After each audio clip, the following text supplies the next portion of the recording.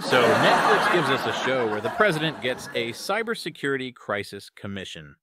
Because nothing says we're taking this seriously like forming a committee. What's the first rule of government cybersecurity? When in doubt, form a commission. What's the second rule? Make it really, really big so everyone feels included. And can we talk about how fast they restored power after this massive cyber attack?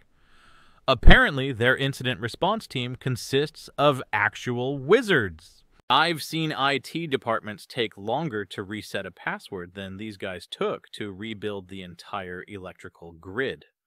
Must be nice to have that Netflix budget for infrastructure.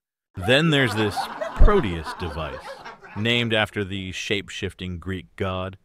Though, honestly, with De Niro's character, I'm wondering if Proteus might be causing some memory issues too. Wait, what was I investigating again?